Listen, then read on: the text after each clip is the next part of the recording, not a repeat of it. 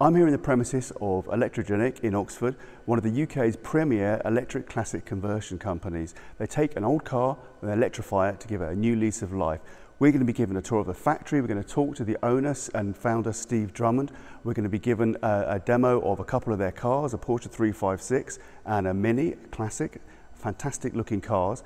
We hope you enjoy this video, and if you do, please don't forget to like, comment and subscribe to our YouTube channel. You know, we set out to convert classic cars, and then we set out to and then when we were doing that, we started to develop our own tech, and now the tech development is really coming along and bringing us into new markets as well as classic cars. And what we've seen over the last couple of years with the classic cars is that we really started off with individuals who were perhaps in their 50s and 60s, had a car in the family for a long time. Car needed a new lease of life. They're conscious about the environment. Also not necessarily wanting to carry on having to do the maintenance with the old car, because that's a significant part of owning a classic car. And so thinking, wow, conversion is a good idea. Yeah, so this is Electrogenic's one of our first creations. It's a 1963 VW Beetle. It's where we sort of started our platform of tech, but this is a Hyper 9 onto the original gearbox. We've actually reduced the gearbox down to just third and fourth. So nice easy drive, third is around town, fourth is on the motorway. We've only got 7 Tesla cells, so we've got a total of sort of 37 kilowatt hours. So for this car, tried and tested, 150 miles range.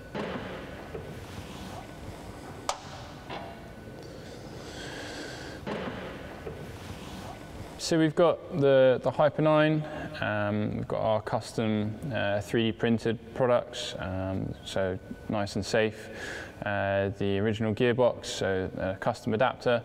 And then we've got our bespoke charging system either side, so these here.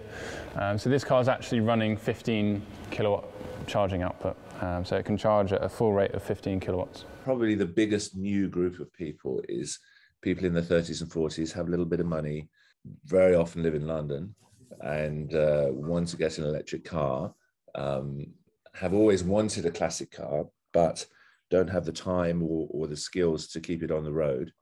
And so now they're saying, wow, you know, I can get this electric car, which isn't boring. I always wanted a classic. What classic shall I buy?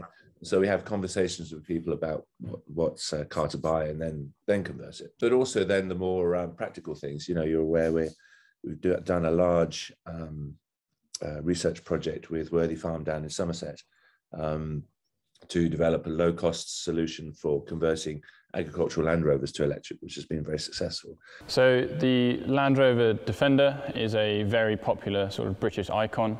So this is one of the first cars that we're producing a kit for. This has been in partnership with Innovate UK and Cardiff University.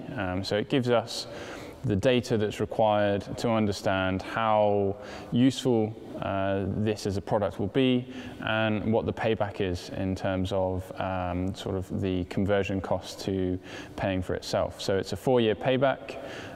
The kit is around pricing sort of £25,000. You drop it in, it's a 4-year payback, and then after that you still have another 50 years of, or 200,000 miles of happy motoring before you have to change anything.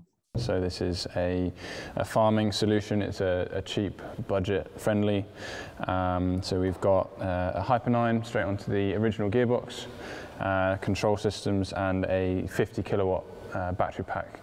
So everything goes in the front, nice and simple drop-in solution. You literally unbolt the engine, you remove the fuel tank, the exhaust and the engine, and you just bolt in the kit, and away you drive. Which allows you to do 150 miles on road, sort of country lanes, 50 mile an hour, and then on off-road capabilities, towing trailers, you're looking at a lot more because of just slower speeds. But we've had this vehicle on Worthy Farm, who host Glastonbury, for about 18 months now. It's designed down to a price. It's designed to be a good economic proposition to change, to convert the vehicle.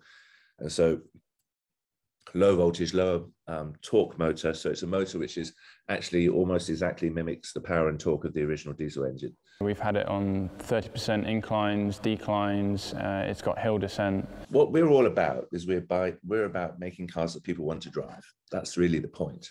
And the reality of classic car ownership is it all sounds very romantic, but the reality is not so romantic because they're difficult to keep going, they're unreliable, and you know, it's usually only the enthusiastic member of the family can actually start them in the first place. And so what we do is we take away all of that hassle. 356, so 1964 original, matching numbers, engine and chassis, completely restored. This is how it came to us, but this is now an electric classic. So the single Hyper 9 off the original gearbox, so it's a 4-speed manual still. You get to change gear, you get that driver engagement, that character of the original car. It's got 160 miles range, tried and tested, and it will recharge in about 8 hours because it's got a 7.5 kilowatt charger. Interior wise, it's exactly the same. We've repurposed the dials, so the fuel gauge is now state of charge. The rev counter actually shows you what the motor's doing, so you can rev match gears if needed, but it just gives you an indication, and it also just keeps the interior as classic as possible. So yeah, the back of a 356, similar platforms in Beetles and Carman gears, but we've got the motor, our custom CNC'd adapter that goes onto the original gearbox bell housing. We've got the controller and an inverter that runs the Hyper 9, a cooling system, and then various DC-DCs to control the 12 volts, or in this case, 6 volt systems for lights and such. I really like the Porsche 356. It's just really nice. I've driven it quite a lot of miles between shows on country roads, and it's really nice to drive. That's a really nice one. No power steering on this car. So this is a 1964 356 that I'm driving here. It's got a Hyper 9 motor in it.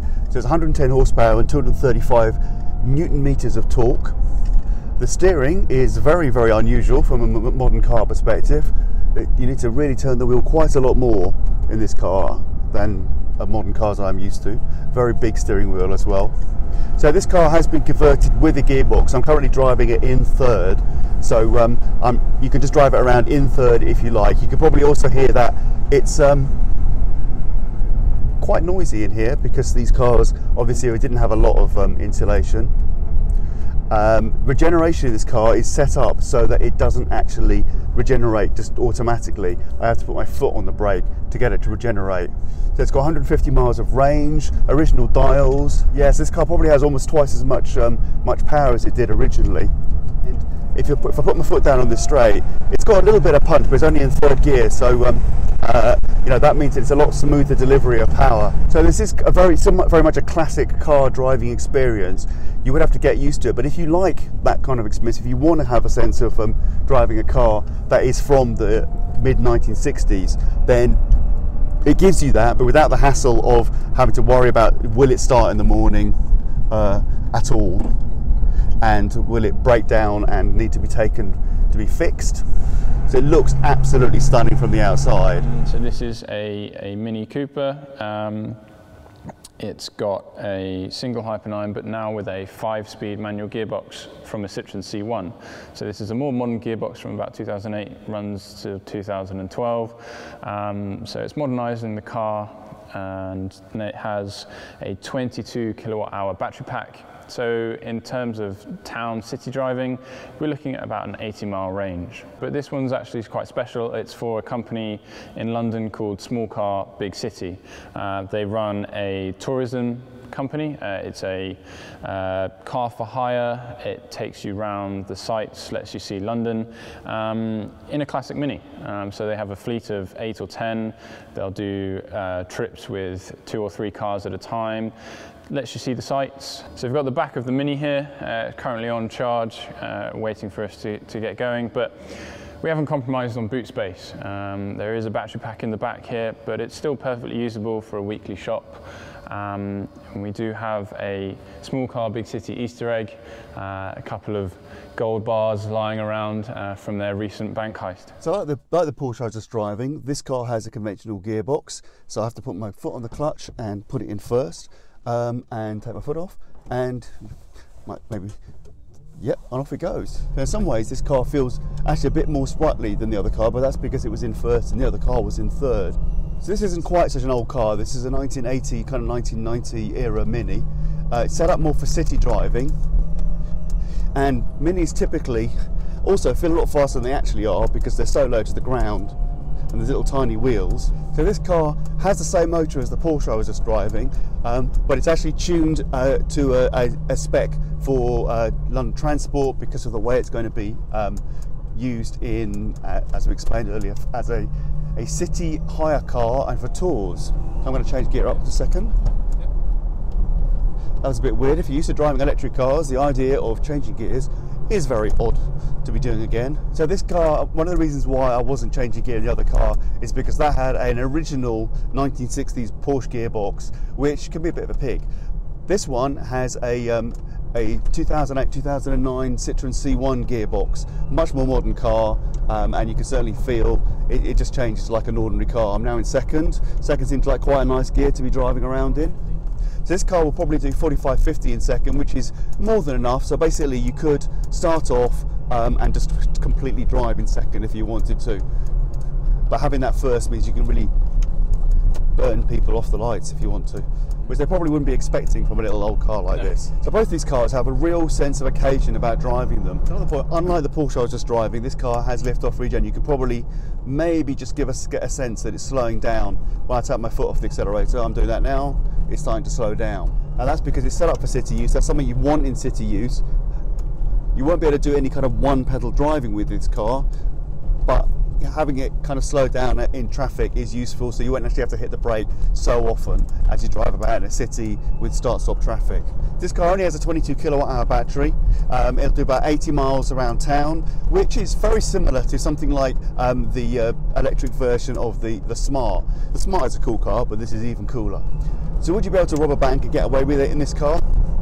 Yeah, probably. Certainly you'd be able to get away with not being charged congestion charge. So yeah, this is just a Mini, and we love the fact that it's got this even real, but this veneer interior, all wood. It just feels it's like your grandmother's sideboard in here. Your granny would love it. So this really is a perfect little city car that you just look forward to getting into and going down to shops in. I haven't driven a single car that I haven't thought, this is going to be much better electric, and it is, because they're always less fussy in the gears. There's more power, more torque, so it's much easier to drive, much smoother, it's more accessible. It's just an improvement. So that's Electrogenic. They're doing sterling work, taking old cars and giving them much longer lifespan and making them much more drivable in the modern era.